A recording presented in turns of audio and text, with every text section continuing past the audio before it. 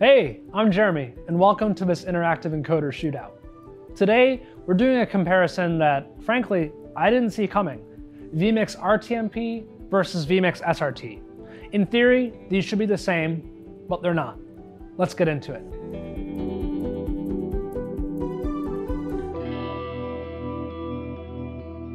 You typically use RTMP to deliver a live stream to a destination, while SRT is more often used for transport streams. These use cases get blurred all the time, but at the end of the day, SRT and RTMP are containers that carry live video. This video stream can be any quality, and theoretically, you can send the exact same video stream down both.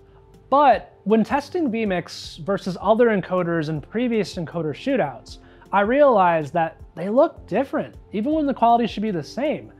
Yeah, the user interfaces between RTMP and SRT look different, but I would assume that the stream should be the same quality. To demonstrate, we created 4 test streams to YouTube using these specs, which have become our standard. Check out the video in the description to learn more about our methodology. We did a hardware encoder test on both SRT and RTMP, and then a software encoder test on both. This is to demonstrate any differences between NVIDIA's NVENC encoding and X264 software encoding. So, it's testing time. Before we go on, head to the description and watch all 4 archive streams in a blind test. Take notes, pick your favorites, and then expand the descriptions inside those videos to reveal which is which. Let's take a pause, and then I'll come back and we can compare notes. So, what did you think? Leave your comments below. I'll be quick with this one. My overall preference is vMix RTMP with software encoding.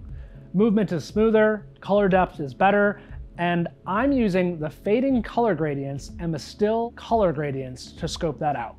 There's much less stair-stepping and stuttering in software RTMP streams than others.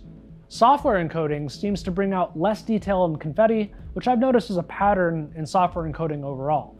But for me, this isn't worth it, as color depth and smoothness are more important for more use cases. Despite some trade-offs between them, in my opinion, RTMP looks better than SRT, and you should default to software encoding if you have the processing headroom. vMix processes SRT and RTMP very differently, and I'm not sure why. This difference is obvious when you open up the Windows Task Manager.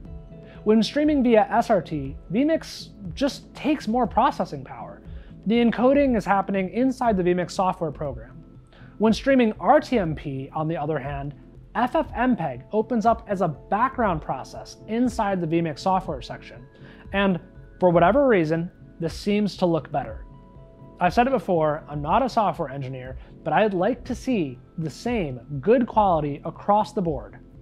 Luckily for me, I use Virtual Video Control Room for almost every show, which treats SRT and RTMP interchangeably and converts between them. This test will have me using RTMP more than I'd like, honestly. I mean, I prefer the reliability and statistics that SRT gives you. I would love vMix to improve SRT quality so we can get the best of both.